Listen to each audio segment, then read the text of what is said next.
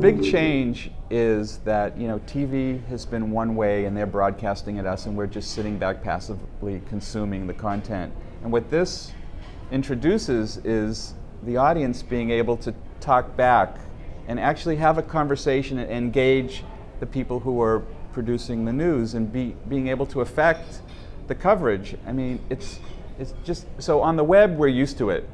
Video blogging, you get comments and you go live on Ustream and people chat, but TV really isn't doing that too much. So I think that as they embrace the audience, and find that, the audience is smarter than they are, or the knowledge is in the crowd, they'll be getting a lot of really interesting things happening. So when you bring in just other people and it's more live and authentic and real, like in the web we all know it, and I think that TV could be a lot more entertaining and exciting if they include, more people.